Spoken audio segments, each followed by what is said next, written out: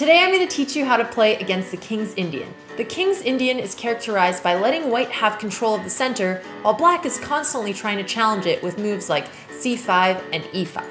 The main line for white here is bishop e2, black almost always castles, and here I would recommend bishop g5. The best continuation for black is c5, but if they play e5, this is a big mistake.